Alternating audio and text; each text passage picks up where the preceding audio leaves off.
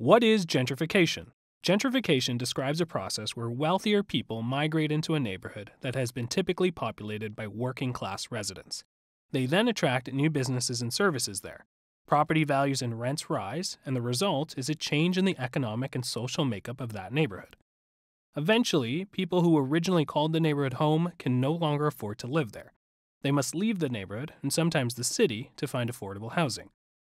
The term gentrification was first coined in 1964 by British sociologist Ruth Glass to describe the influx of middle-class gentry to displace working-class residents in London. In Canada, gentrification began as early as the 1960s and has happened in waves in most decades ever since. Gentrification can have positive effects, such as investment in programs and services for the neighborhood. It can lead to social groups mixing, but it can also lead to existing community ties being broken, such as when immigrants can no longer afford to live near other members of their culture or family. And it isn't always easy to find a new place to live.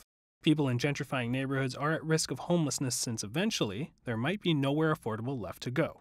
Some advocates believe that involving residents in efforts to revitalize their neighborhoods is key to meeting their needs, keeping historical and cultural character, and curbing the more negative effects of gentrification.